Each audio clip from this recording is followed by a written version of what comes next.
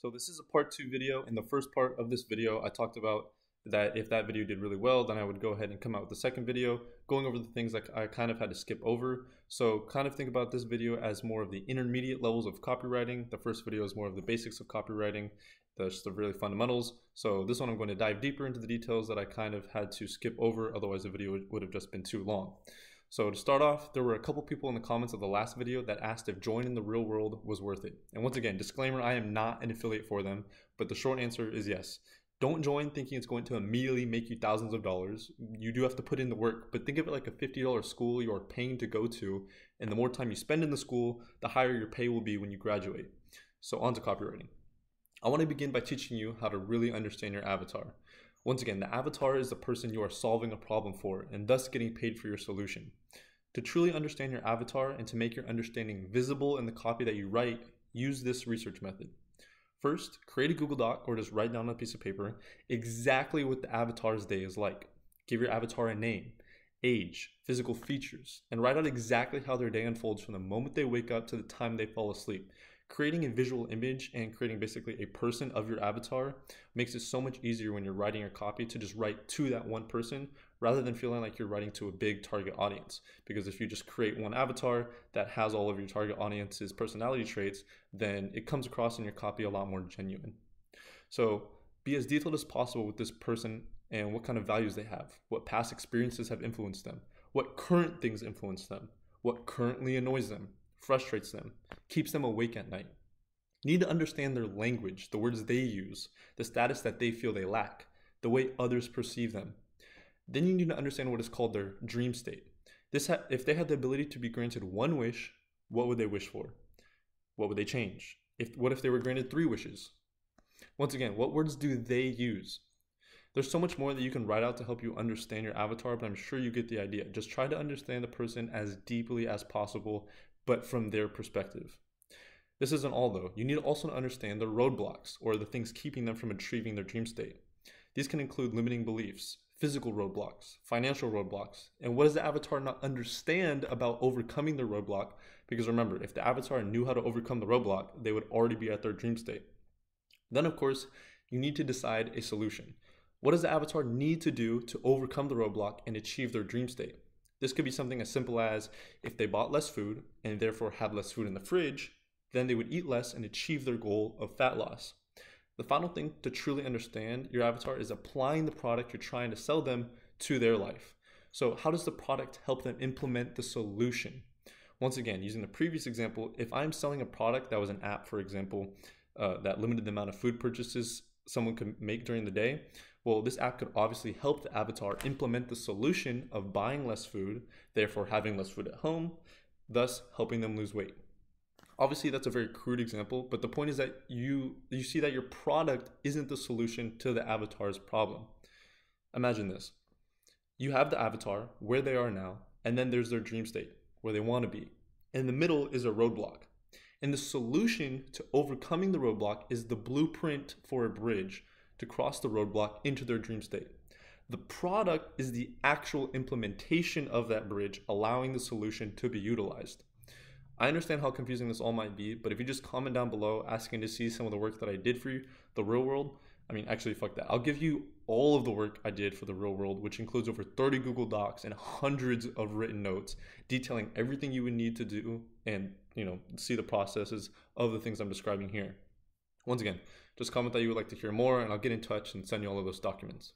So that's the extent of understanding your avatar, so that when you are writing the copy to solve their problem, you truly resonate with them and can fully describe how your product helps them reach their dream state by implementing some solution.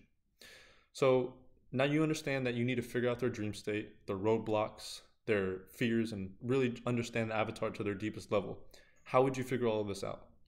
Well, if you're selling a fat loss app, or just this works for anything, but this is the example. If you're selling a fat loss app, go onto YouTube, search up competitors in the market, go to the comments, and see what people are saying.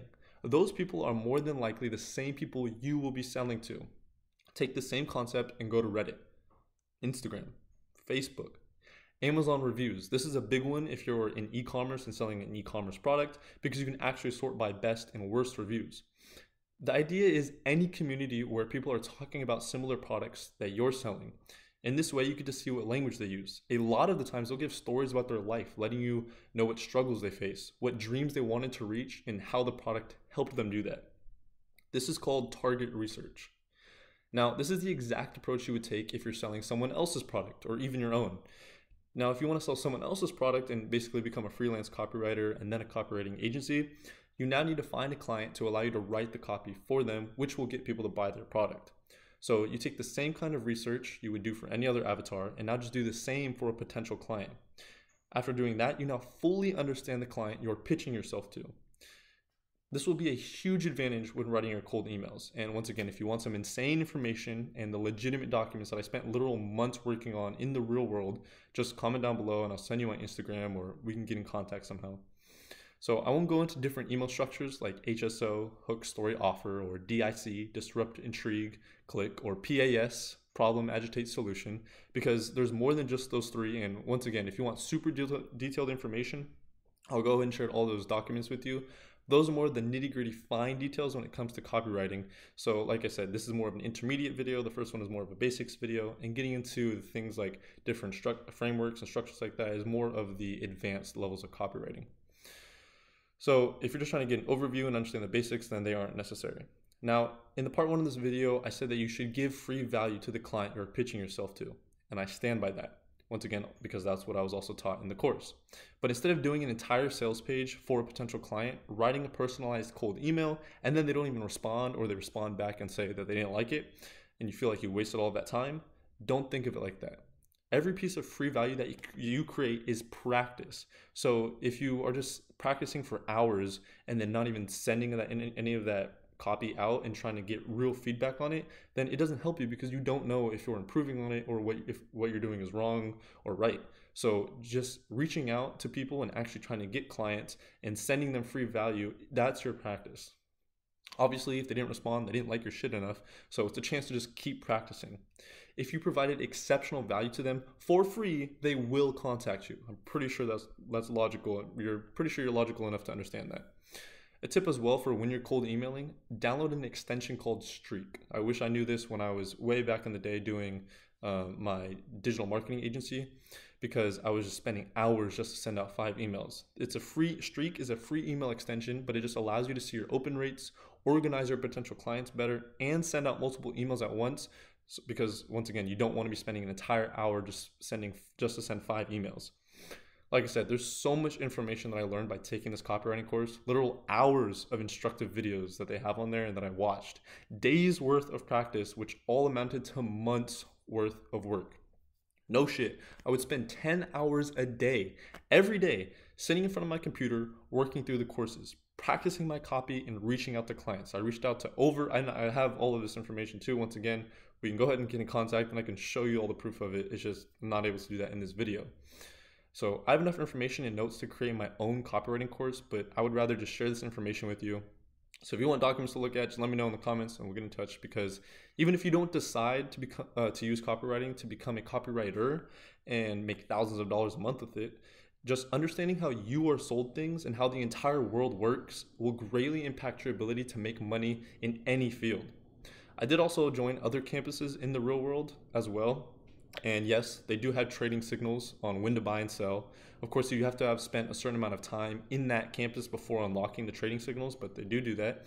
There is a very in-depth campus talking on how you can create your own content just recently. I actually added an area where you can use tons of AI tools to do some really amazing things and capture people's attention.